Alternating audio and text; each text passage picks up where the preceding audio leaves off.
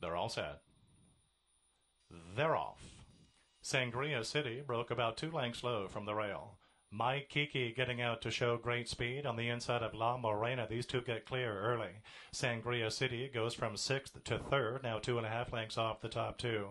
Flash Flood is back and forth. Pearly between horses, and Snow Trick will be wide, leaving the backstretch. She trails about 6 lengths off the leaders.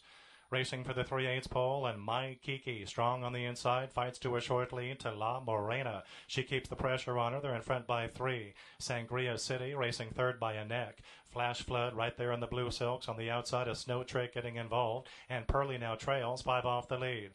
1/4 mile to go, and La Morena takes the baton now from Mike Kiki, who can't stay with her, and La Morena's going to be tough to beat. Coming on late, a Snow Trick on the outside up to 2nd. Flash Flood is there between horses. Sangria City, a furlong to go, chasing La Morena. La Morena built up a big lead. She's too much for these. Snow Trick is chasing gamely, but La Morena looking super.